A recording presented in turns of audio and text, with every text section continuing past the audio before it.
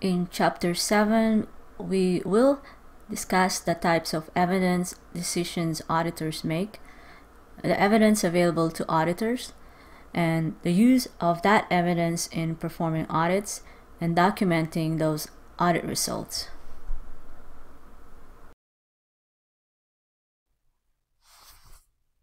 At the end of Chapter 7, you should be able to do the following.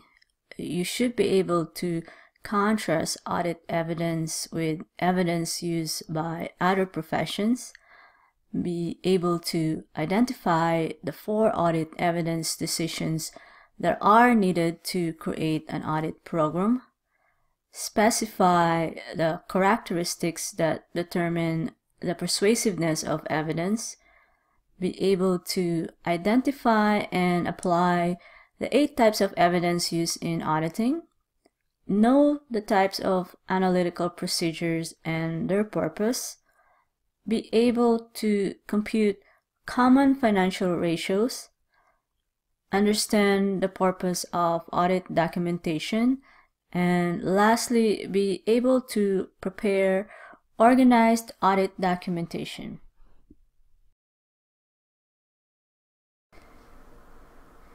In Chapter 1, evidence was defined as any information used by the auditor to determine whether the information being audited is stated in accordance with the established criteria. We will begin this chapter by discussing the difference in evidence used by the auditor versus the evidence used by other professionals.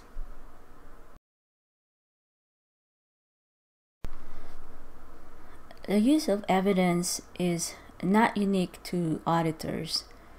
Evidence is also used extensively by scientists, lawyers, and historians. In here, we have an illustration of the 6 characteristics of evidence from the perspective of a scientist doing an experiment, an attorney prosecuting a thief, and an auditor of financial statements. As you can see, there are 6 bases of comparison used in this illustration. First is the use of the evidence, the nature of the evidence used, the party or parties evaluating the evidence, the certainty of conclusions from the evidence, the nature of conclusions, and lastly, the consequences of incorrect conclusions from the evidence. Please read Table 7-1 and notice the similarities and differences among the 3 professions illustrated in the table. You can find Table 7-1 on page 180 of your textbook.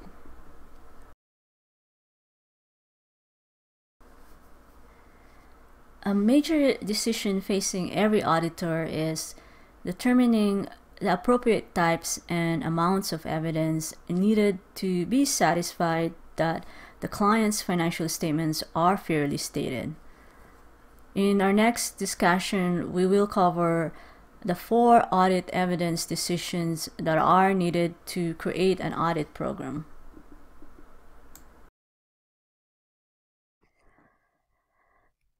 There are 4 major decisions the auditor must make regarding what evidence to gather and how much to accumulate. These decisions are which audit procedures to use, what sample size to select for a given procedure, which items to select from the population, and when to perform the procedures. An audit procedure is the detailed instruction that explains the audit evidence to be obtained during the audit. An example of an audit procedure would be to examine the cash disbursement journal in the accounting system and then compare the payee name, amount, and date with the online information provided by the bank about checks and electronic transfers processed for that particular account. Once an audit procedure is selected, the decision of how many items to test for a sample must be made by the auditor for each audit procedure.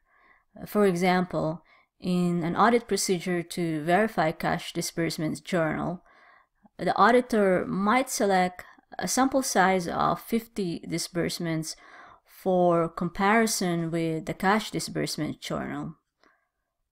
Do keep in mind that auditors can vary the sample size from 1 to all the items in the population being tested, and the sample size for any given procedure is likely to vary from audit to audit. After the sample size for an audit procedure has been determined, the auditor then must decide which items in the population to test. For example, in an audit procedure to verify cash disbursement journal, the auditor can select 50 disbursements with the largest amounts, or the auditor would select the items randomly. There are several different methods the auditor can use to select specific items to be examined or to use for testing. An audit usually covers a period in which the audit will be performed and completed. This pertains to when does the auditor perform the audit procedures. The timing decision is affected by when the client needs the audit to be completed. For public companies, the Securities Exchange Commission currently requires that all public companies file audited financial statements with the Securities Exchange Commission within 60 to 90 days of the company's fiscal year end. And that will depend on the company's actual size. However, timing is also influenced by when the auditor believes the audit evidence will be most effective and when audit staff is actually available to perform the audit procedures. For example, auditors often prefer to do counts of inventory as close to the balance sheet date as possible. Audit procedures often incorporate sample size, items to select, and timing into the procedure. The list of audit procedures for an audit area or an entire audit is called an audit program.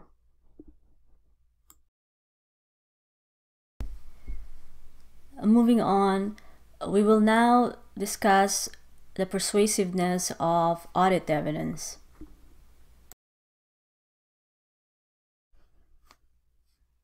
Auditing standards require that the auditor accumulate sufficient appropriate evidence to support the opinion issued for the financial statements. However, the auditor must be persuaded that the opinion issued is correct with a high level of assurance.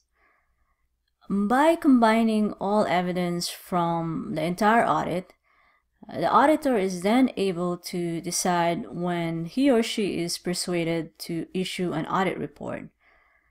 The two determinants of the persuasiveness of evidence are appropriateness and sufficiency.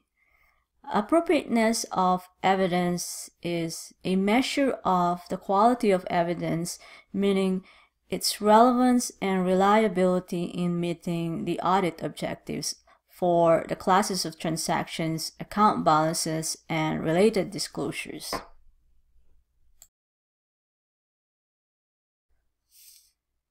Relevance of evidence means that the evidence must pertain to or be relevant to the audit objective that is being tested. For example, assume that the auditor is concerned that a client is failing to bill customers for shipments, and the audit objective is to test for completeness of transaction where each shipment was billed to customers. A relevant procedure for this example is to trace a sample of shipping documents to the related duplicate sales invoices to determine whether each shipment was billed to each customer.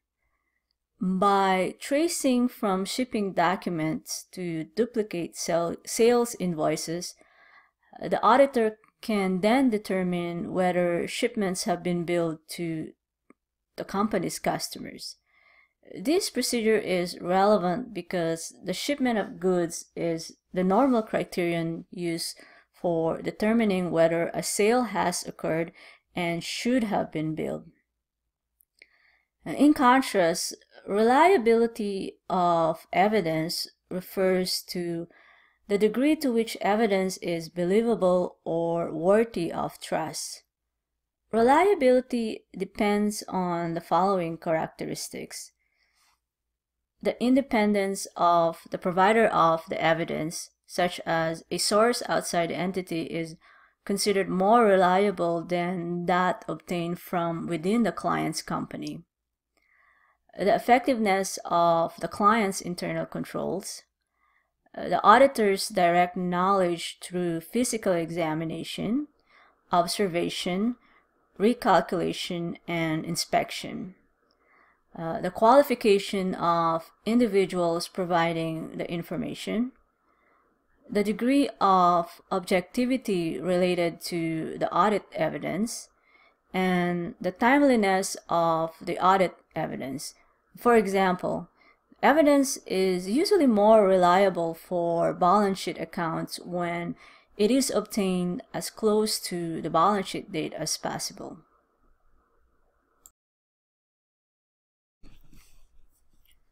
Sufficiency of evidence refers to the quantity of evidence obtained. Sufficiency of evidence is measured primarily by the sample size the auditor selects. Several factors determine the appropriate sample size in audits.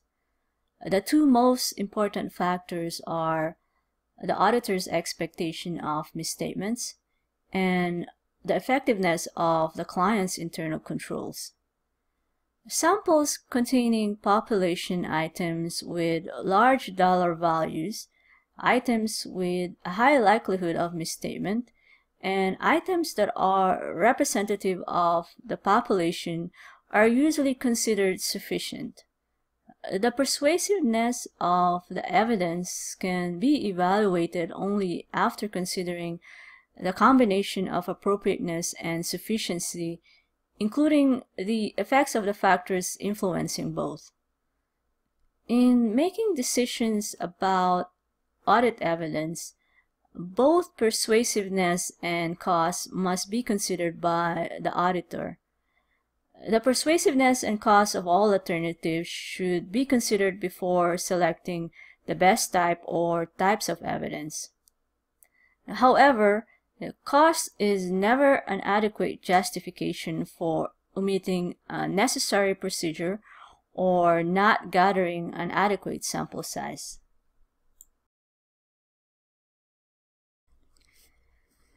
In here, we have an illustration of the relationships among the four evidence decisions and the two qualities that determine the persuasiveness of evidence.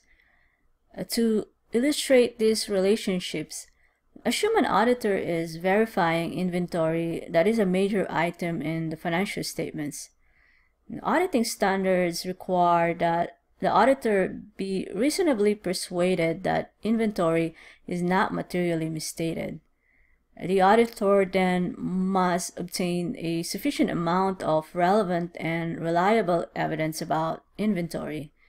This means deciding which procedures to use for auditing inventory, as well as determining the sample size and items to select from the population to satisfy the sufficiency requirements.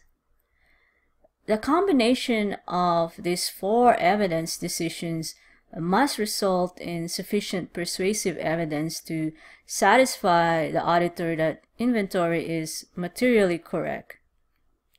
You can find Table 7-2 on page 184 of your textbook.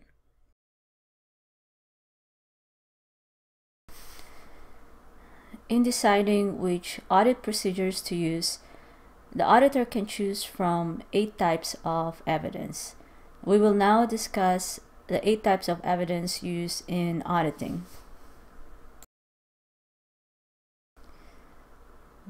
Every audit procedure obtains one or more of the following types of evidence: physical examination, confirmation, inspection, analytical procedures, inquiries of the client, recalculation, reperformance, and observation.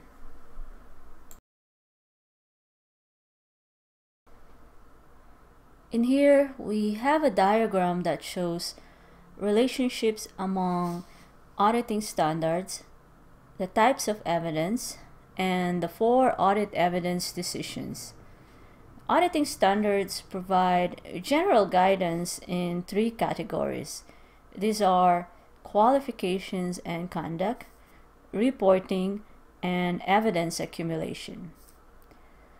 The types of evidence are broad categories of the evidence that can be accumulated. We will cover the types of evidence in the next slide. Audit procedures include the 4 evidence decisions, which are sample size, items to select for testing, timing of testing, and what procedures to use. Please read Figure 7-1 as it is a good summary of the topics previously discussed in this chapter. You can find Figure 7-1 on page 185 of your textbook.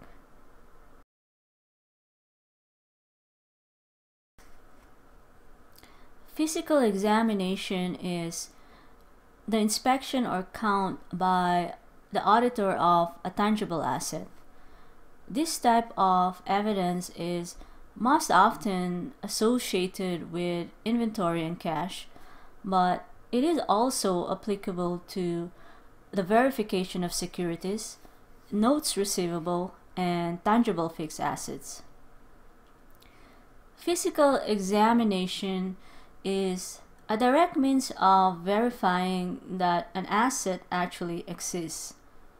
It is an objective means of ascertaining both the quantity and the description of the asset, and in some cases is a method for evaluating an asset's condition or quality.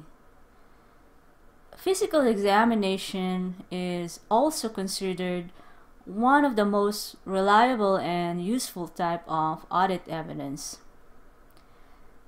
Confirmation describes the receipt of a direct written response from a third party verifying the accuracy of information that was requested by the auditor. The request is usually made to the client, and the client will ask the third party to respond directly to the auditor. U.S. auditing standards require the confirmation of a sample of accounts receivable when it is practical and reasonable to do so. This requirement exists because accounts receivable usually represent a significant balance on the financial statements, and confirmations are a highly reliable type of evidence. Please take note that the International Auditing Standards does not require confirmation of accounts receivable. Only the U.S. Auditing Standards require accounts receivable confirmation. Inspection is the auditor's examination of the client's documents and records to substantiate the information that is or should be included in the financial statements.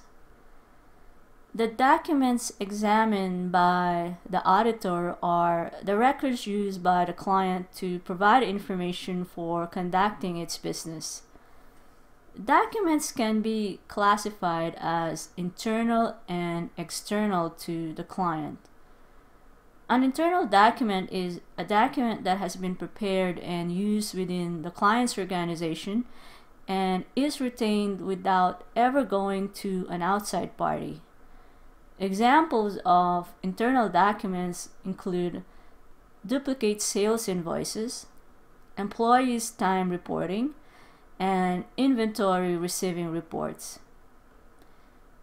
In contrast, an external document is a document that has been handled by someone outside the client's organization who is a party to the transaction being documented.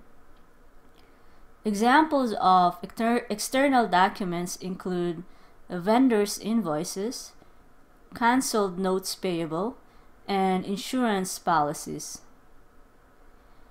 Internal documents created and processed under conditions of effective internal controls are more reliable than internal documents created and processed under conditions of deficient internal controls.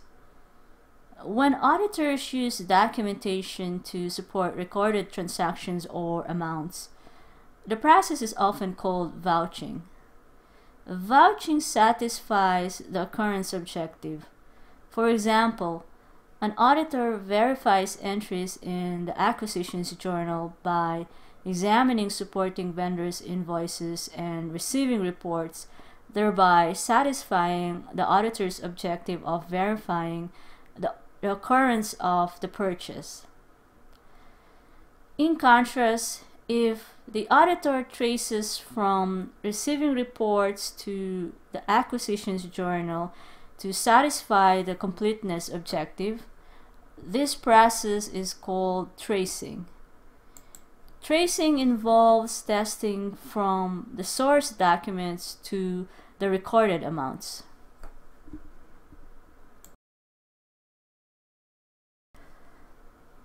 Although confirmation is currently not required for any account other than accounts receivable, this type of evidence is useful in verifying many types of information. In here, we have the major types of information that are often confirmed in an audit, along with the source of the confirmation. For example, an auditor would like to verify the accuracy of the cash surrender value of a life insurance policy. The source of the confirmation in this particular example would be the insurance company. Please read Table 7-3. You can find this table on page 187 of your textbook. Another type of evidence used by an auditor is analytical procedures.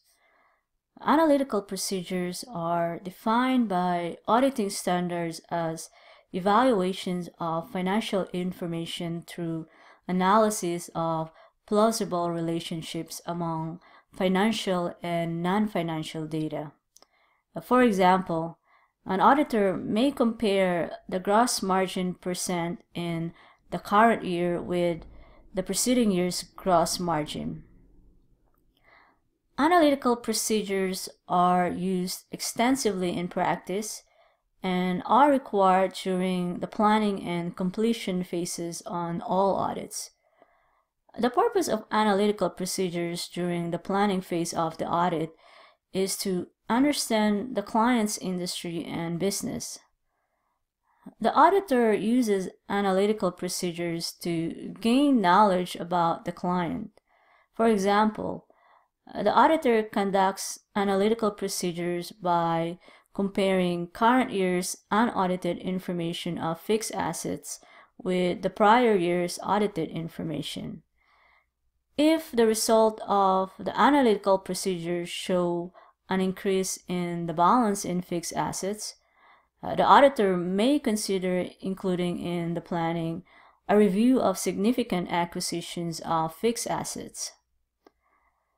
Another purpose of using analytical procedures is to assess the entity's ability to continue as a going concern. It is a useful indicator for determining whether the client company has financial problems.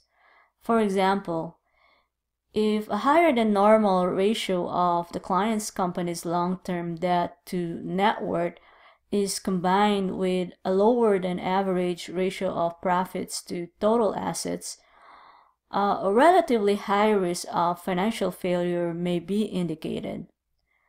Such condition will affect the planning of the audit. Analytical procedures can also provide the auditor an indication of the presence of possible misstatements in the financial statements.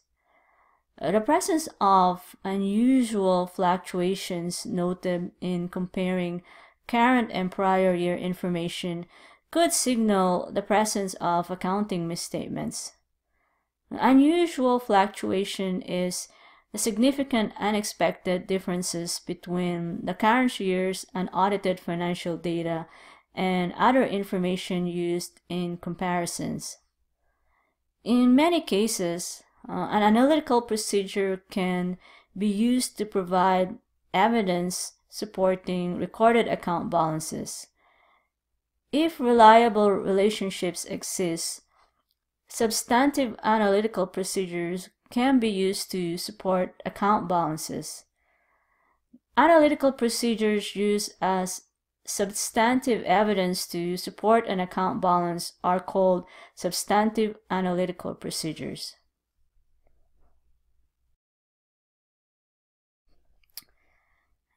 Inquiry is a type of evidence where written or oral information is obtained from the client in response to questions from the auditor. It usually cannot be regarded as conclusive because it is not from an independent source and may be biased in the client's favor. Therefore, it is normally necessary for the auditor to obtain corroborating evidence through other procedures. Corroborating evidence is additional evidence to support the original evidence. Recalculation is a type of evidence that involves rechecking a sample of calculations made by the client. Reperformance is a type of evidence that involves the auditor's test of client accounting procedures or controls. For example, an auditor may compare the price on an invoice to an approved price list, or the auditor may reperform the aging of accounts receivable.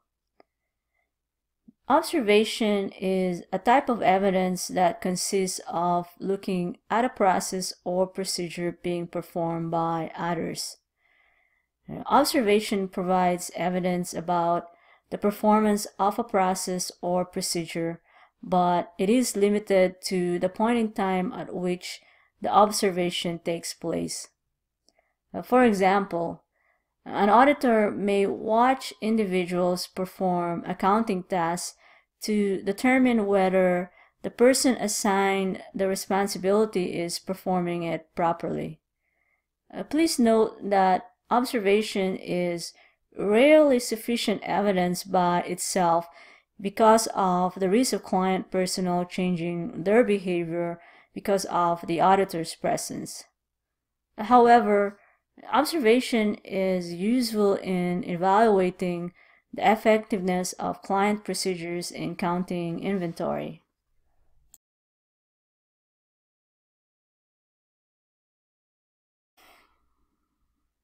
As discussed earlier in the previous slides, the characteristics for determining the appropriateness of evidence are relevance and reliability.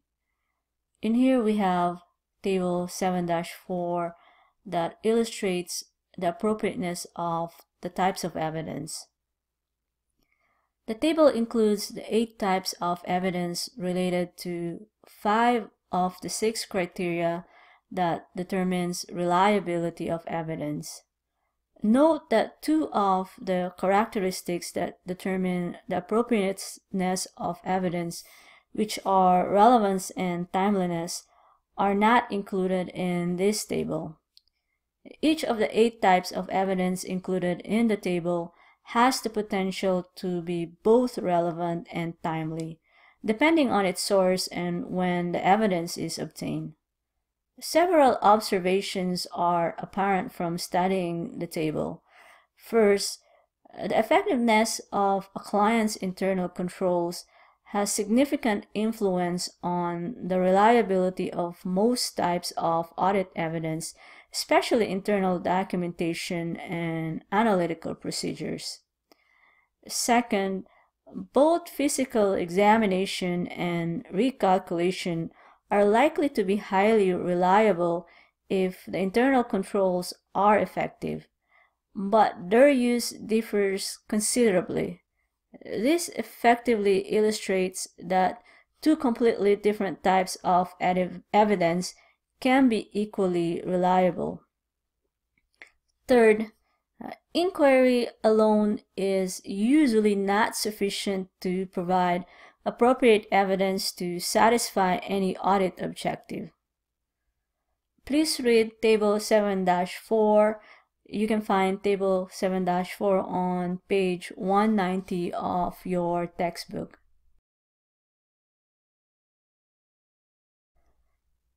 The 2 most expensive types of evidence are physical examination and confirmation.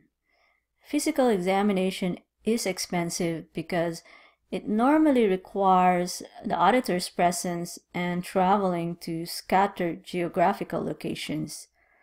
Confirmation is also expensive because the auditor must follow careful procedures in the confirmation preparation, transmittal, receipt, and in the follow-up of non-responses and exceptions.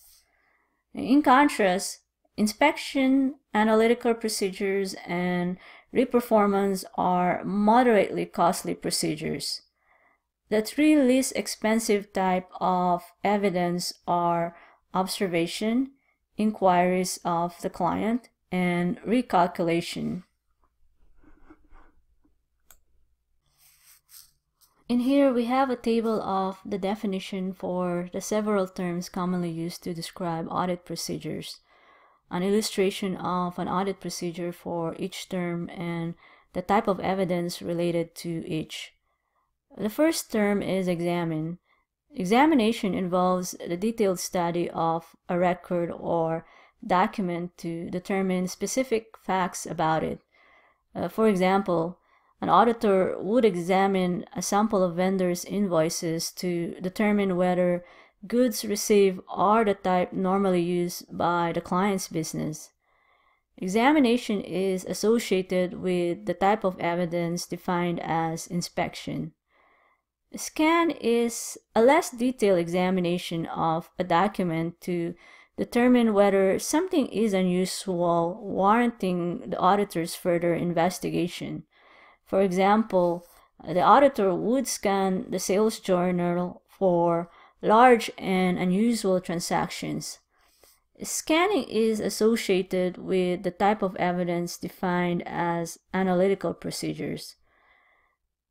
Read involves an examination of written information to determine pertinent facts to the audit. For example, the auditor would read the minutes of a board of directors meeting. Reading is associated with the type of evidence defined as inspection. Compute involves the calculation done by the auditor. For example, the auditor would compute inventory turnover ratios and compare with those of previous years as a test of inventory obsolescence. Computing is associated with the type of evidence defined as analytical procedures. In contrast, recompute involves the calculation done by the auditor to determine if a client's calculation is correct.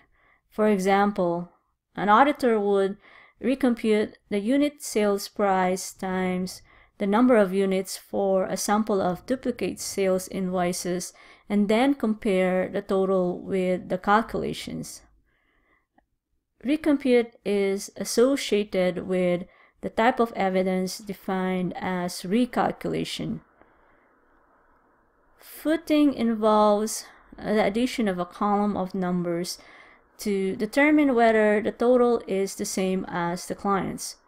For example, the auditor would foot the sales journal for a 1-month period and compare all totals with the general ledger. Footing is associated with the type of evidence defined as recalculation.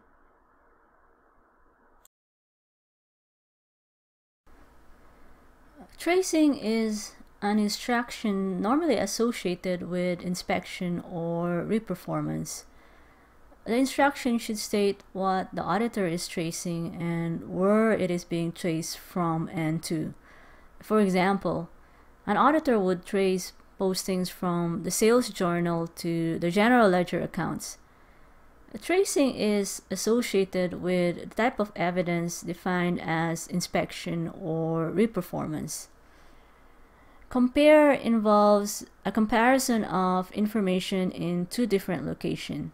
For example, the auditor would select a sample of sales invoices and compare the unit selling price as stated on the invoice to the list of unit selling prices authorized by management.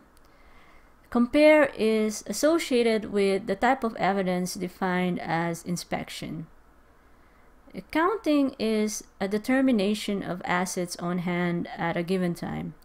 For example, the auditor does a count of a sample of 100 inventory items and would compare quantity and description to the client's count.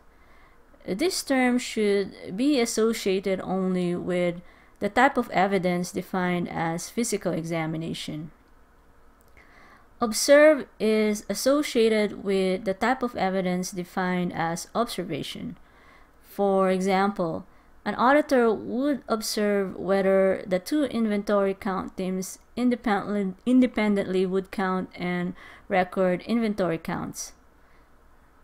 Inquire should be associated with the type of evidence defined as inquiry.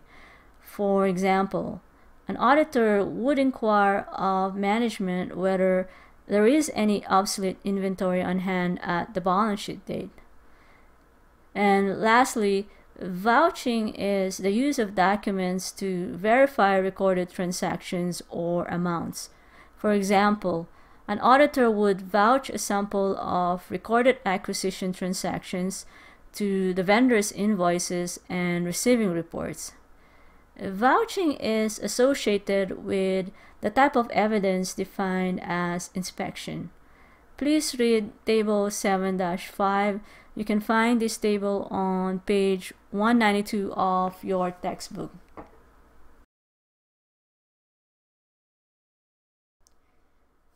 Analytical procedures are one of the 8 types of evidence that we introduced earlier in the discussion.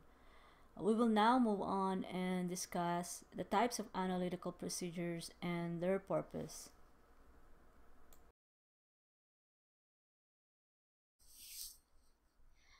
Analytical procedures may be performed at any of 3 times during an audit. First, analytical procedures are required in the planning phase of the audit as part of risk assessment procedures to understand the client's business and industry, as well as assist in determining the nature, extent, and timing of audit procedures. Analytical procedures done in the planning phase typically use data aggregated at a high level, such as using overall financial statement balances. Analytical procedures are also often done during the testing phase of the audit as a substantive test in support of account balances.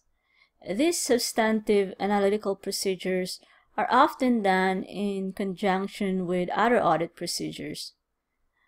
When substantive analytical procedures are used during the testing phase of the audit, auditing standards require the auditor to document in the working papers the auditor's expectation and factors considered in its development. The auditor is also required to evaluate the reliability of the data used to develop the expectation, including the source of the data and controls over the data's preparation.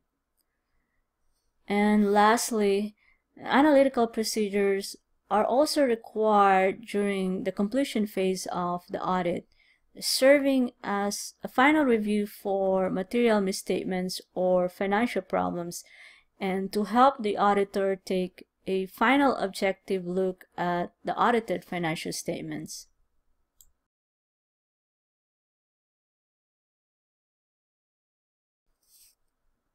The usefulness of analytical procedures as audit evidence depends significantly on appropriate comparison data. The auditor typically compares the client's balances and ratios with expected balances and ratios using one or more of the following types of analytical procedures. In each case, auditors compare client data with industry data, similar prior period data, client-determined expected results, and auditor-determined expected results. Industry data may provide useful information about the client's performance and potential misstatements. The most important benefits of industry comparisons are to aid in understanding the client's business and as an indication of the likelihood of financial failure. However, a major weakness in using industry ratios for auditing is the difference between the nature of the client's information and that of the firms making up the industry total. One approach to overcome the limitations of industry averages is to compare the client to one or more benchmark firms in the industry. A wide variety of analytical procedures allow auditors to compare client data with similar data from one or more prior periods. Some common examples are comparing of the current year's balance with that of the preceding year, comparing the detail of a total balance with similar detail for the preceding year, and lastly, computing ratios and percent relationships for comparison with previous years. For client-determined results, an example would be a company's preparation of budgets for various aspects of their operations and financial results. Because budgets represent the client's expectations for the period, the auditor should investigate the most significant differences between budgeted and actual results, as these areas may contain potential misstatements. The absence of differences may indicate that misstatements are unlikely. Another common comparison of client data with expected results occur when the auditor calculates the expected balance for comparison with the actual balance.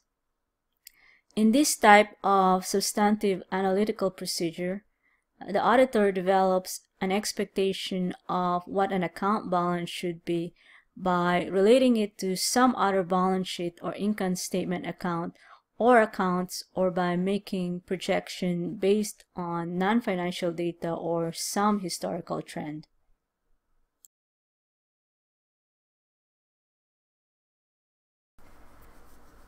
In here, we have a few ratios and internal comparisons to show the widespread use of ratio analysis. In all these cases, the comparison should be made with calculations made in previous years for the same client. Many of the ratios and percents used for comparison with previous years are the same ones used for comparison with industry data. For example, the auditor often compares current year gross margin with industry averages as well as margins for previous years. The auditor could also use a ratio such as sales commission divided by net sales to identify misstatement of sales commissions. Or the auditor would use each of the individual manufacturing expenses as a percent of total manufacturing expense to identify significant misstatement of individual expenses within a total. Please read Table 7-6. You can find this table on page 195 of your textbook.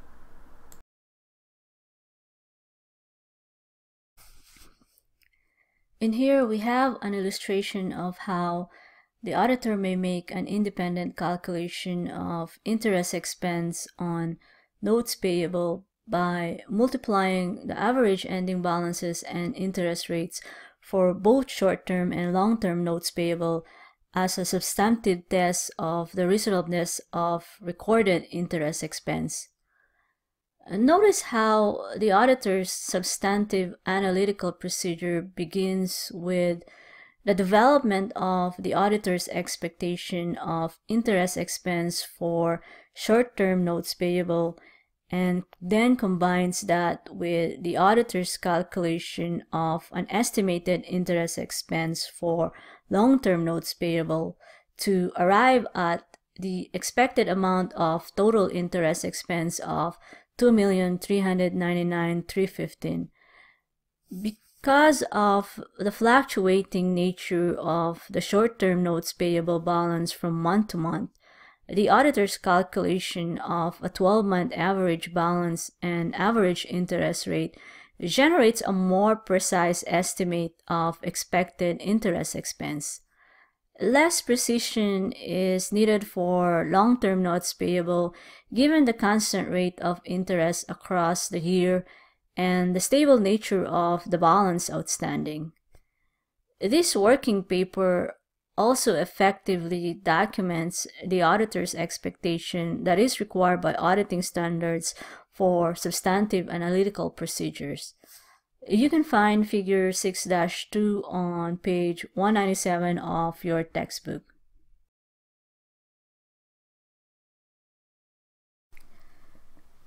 Auditors' analytical procedures often include the use of general financial ratios during planning and final review of the audited financial statements. Moving on, we will now discuss the common financial ratios used in auditing. Financial ratios are useful for understanding recent events and the financial status of the business and for viewing the statements from the perspective of a user. Ratios and other analytical procedures are normally calculated using spreadsheets and other types of audit software. Financial ratios fall into several categories. Auditors normally use the cash ratio, the quick ratio, and the current ratio in determining a client's short-term debt paying ability. Companies need a reasonable level of liquidity to pay their debts as they come due, and these three ratios measure the company's liquidity. The cash ratio is useful in evaluating the client's ability to pay debts immediately, whereas the current ratio requires the conversion of assets such as inventory and accounts receivable to cash before debts can be paid. The most important difference between the quick and current ratio is the inclusion of inventory in current assets for the current ratio. In order to determine the client's liquidity, the auditor will use the accounts receivable turnover, the days to collect receivables, the inventory turnover, and the days to sell inventory. If a company does not have sufficient cash and cash-like items to meet its obligations, the key to its debt-paying ability is the time it takes the company to convert less liquid current assets into cash. This is measured by the liquidity activity ratios. You can find a formula and examples for calculating the short-term debt-paying ability and liquidity activity ratios on page 196 and page 198 of your textbook.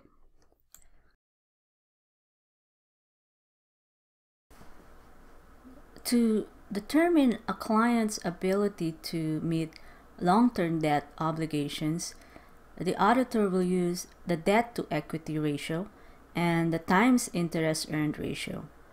The auditor will also use earnings per share, gross profit percentage, profit margin, return on assets, and return on common equity to determine a client's profitability. The debt-to-equity ratio shows the extent of the use of debt in financing a company.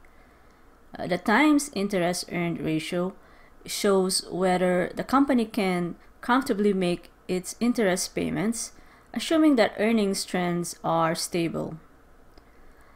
A company's ability to generate cash for payment of obligations, expansion, and dividends is heavily dependent on profitability. The most widely used profitability ratio is earnings per share. Gross profit percentage shows the portion of sales available to cover all expenses and profit after deducting the cost of the product. Now, auditors find this ratio especially useful for assessing misstatements in sales, cost of goods sold, accounts receivable, and inventory. Profit margin enables the auditor to assess potential misstatements in operating expenses and related balance sheet accounts. Return on assets and return on common equity are measures of overall profitability of a company. These ratios show a company's ability to generate profit for each dollar of assets and equity. You can find the formula and examples for calculating the ability to meet long-term debt obligations and the profitability ratios on page 198 and page 199 of your textbook.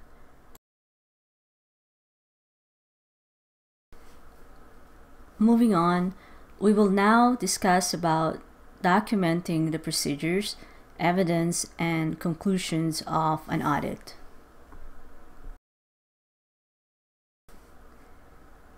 Auditing standards state that audit documentation is the record of the audit procedures performed, relevant audit evidence, and conclusions the auditor reached. Audit documentation may also be referred to as working papers or work papers, although audit documentation is usually maintained in computerized files. The objective of audit documentation is to provide basis for planning the audit, to record the evidence accumulated, and the results of the test, the source of data for determining the proper type of audit report, and the basis for review by supervisors and partners. Audit documentation prepared during the audit, including schedules prepared by the client for the auditor, is the property of the auditor. At the completion of the audit files are retained on the certified public accountant's premises for future reference and to comply with auditing standards related to document retention.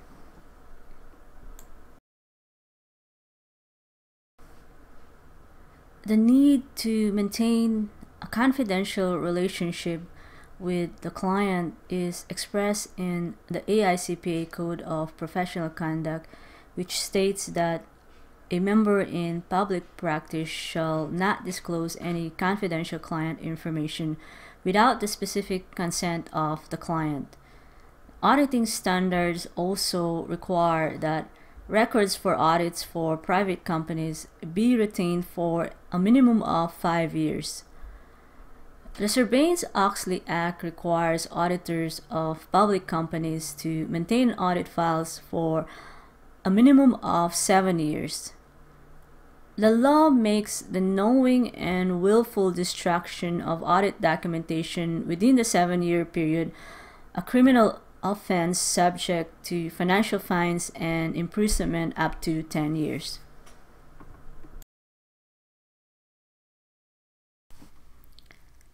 Each certified public accounting firm establishes its own approach to preparing and organizing audit files, and the beginning auditor must adapt to the firm's approach. Your textbook emphasizes the general concepts common to all audit documentation.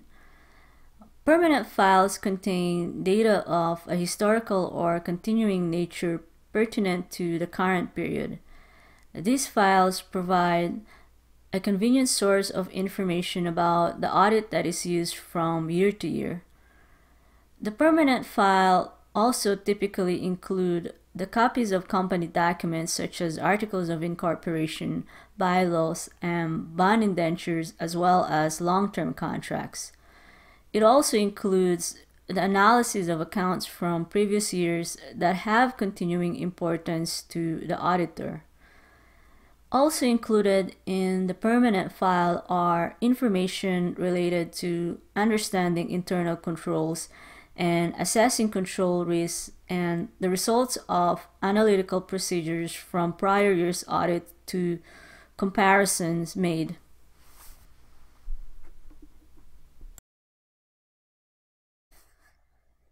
In here, we have an illustration of the contents and organization of a typical set of audit files. They contain virtually everything involved in the audit. In this figure, the audit files include general information such as corporate data in the permanent files, in addition to current files that contain documentation of the auditor's tests, the financial statements, and the audit report. You can find figure 7-3 on page 201 of your textbook.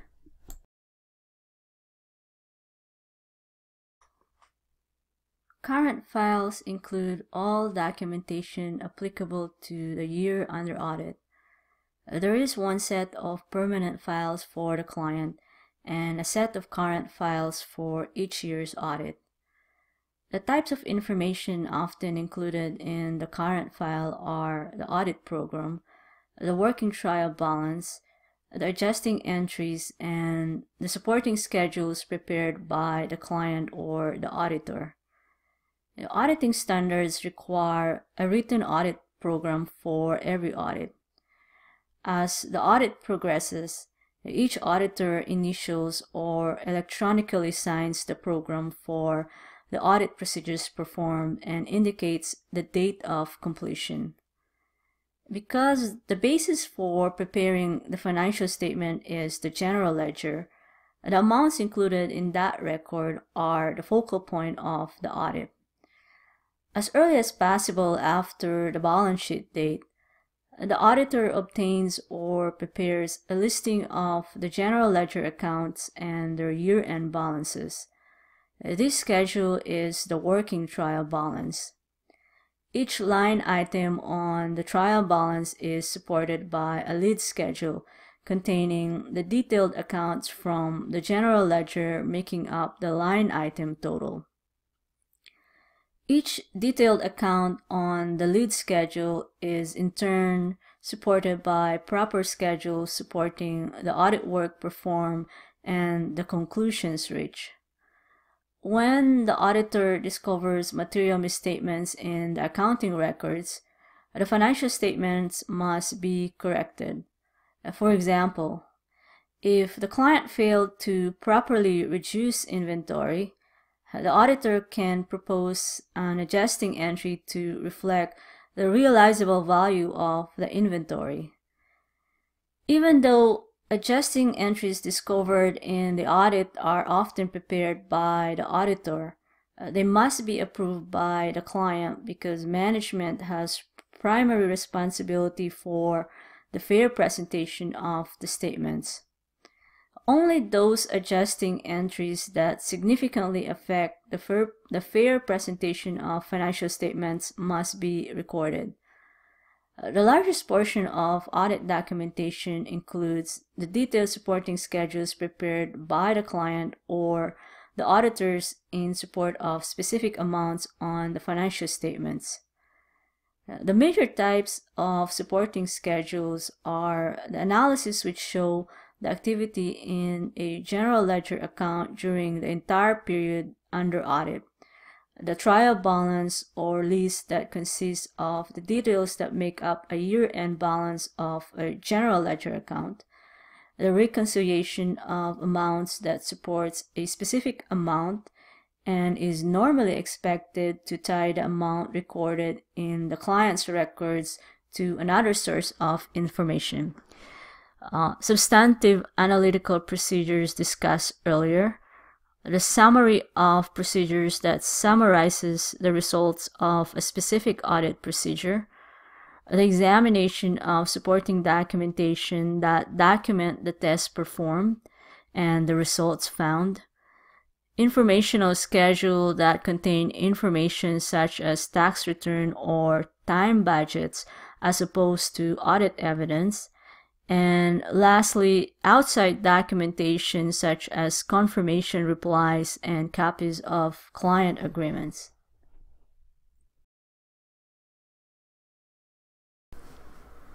In here, we have an illustration of the relationship of audit documentation to financial statements. This figure illustrates the adjusting entry of the general cash account for $90,000. As discussed earlier, adjusting entries are part of the current file for an audit. You can find figure 7-4 on page 203 of your textbook.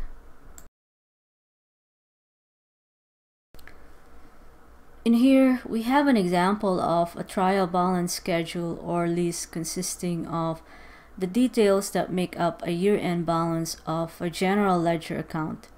In this particular example, we have the details of the notes receivable account for Rinaldo Machine Company for the year ending 11/30/2016. This figure also illustrates the common characteristics of proper audit documentation, which we will be discussing on the next slide. You can find figure 7-5 on page 204 of your textbook.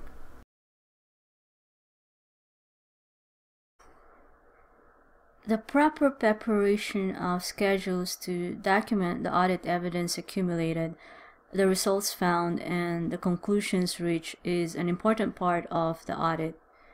The documentation should be prepared in sufficient detail to provide a clear understanding of the work performed, evidence obtained and its source, and the conclusions reached by the auditor. The audit documentation should possess the following characteristics. Each audit file should be properly identified with such information as the client's name, the period covered, a description of the contents, the initials of the preparer, the date of preparation, and an index code. Audit documentation should be indexed and cross-referenced to aid in organizing and filing. Completed audit documentation must clearly indicate the audit work performed through a memorandum by initialing the audit procedures in the audit program and by notations directly on the schedules. Notations on schedules are accomplished by the use of tick marks. Tick marks are symbols adjacent to the detail on the body of the schedule. These notations must be clearly explained at the bottom of the schedule. Audit documentation should also include sufficient information to fulfill the audit objectives for which it was designed. And lastly, the conclusions that were reached about the segment of the audit under consideration should be clearly stated.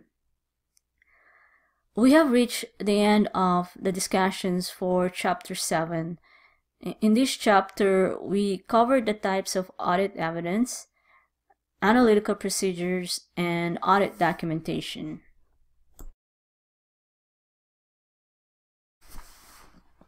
Please complete the required evaluation method for Chapter 7 as it will be part of your final grade. Homework and quiz are to be submitted on the specified due date. Please use Blackboard and Pearson's MyLab to complete your homework and quiz.